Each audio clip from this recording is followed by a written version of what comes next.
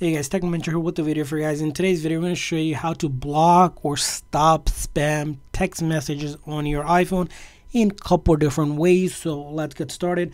Now, the simple and the easiest way is that you might want to do it for a specific contact, and then you might also want to do it for all spam calls or spam text messages, which I'm going to show you in a second.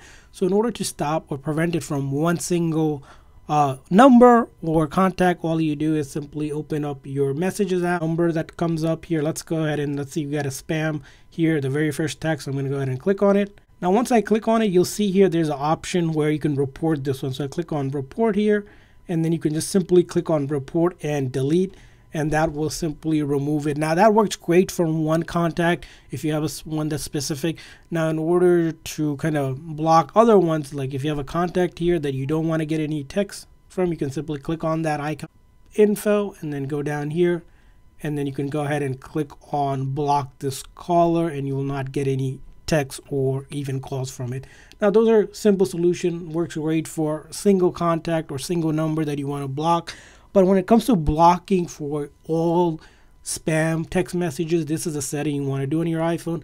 Go ahead and open up your setting on your iPhone, and once you open it up, go ahead, scroll down to messages, and under messages there is a setting or a feature that allows message filtering, which basically it will sort out unknown senders. So anyone that's not in your contact list, there's going to be a separate list when you turn this setting on in your messages app. So you'll get a two different filter. As you can see here, it will go into this unknown senders box, and the known sender is going to be here. So you can always look at all the messages, but by going into unknown, you can filter out between those two different ones, and which is great for all of the ones that you don't want to see. If you want to see the known one, you can just leave it as that is, and occasionally sometimes if there's an unknown one that goes into known or switches, you can always check it, but it's a quick way to filter it out, so you can try that setting.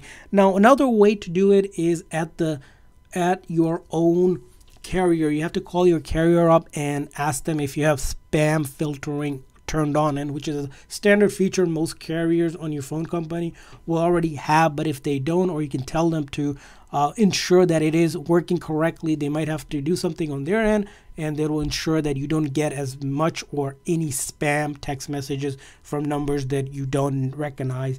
And another thing you can do if you're in the US is you could register your number to like a do not call.gov. Basically, if you go to this website, do not call.gov, you can register your phone number.